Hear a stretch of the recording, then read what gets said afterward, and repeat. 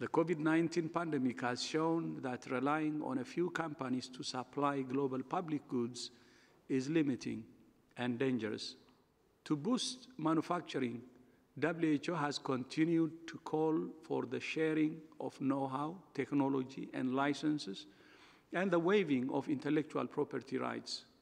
Enhancing local production of health products has been an area of focus for WHO for several years, but the pandemic has brought it into even sharper focus.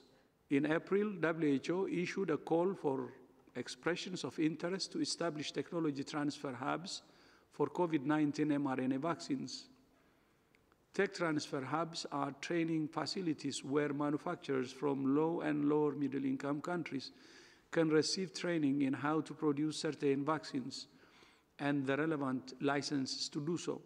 mRNA technology has been in development for decades and is the basis for at least 2 safe and effective COVID-19 vaccines. It's potentially easier to scale than other vaccine technologies and could be faster and easier to adapt to variants of concern. Today, I'm delighted to announce that WHO is in discussions with a consortium of companies and institutions to establish a technology transfer hub in South Africa. WHO is facilitating this effort by establishing the criteria for the technology transfer, assessing the applications, developing standards, and providing ongoing support and training. This is an important step that will yield results in the medium term. In the short term, we need to do everything possible to increase the equitable production and distribution of vaccines through COVAX.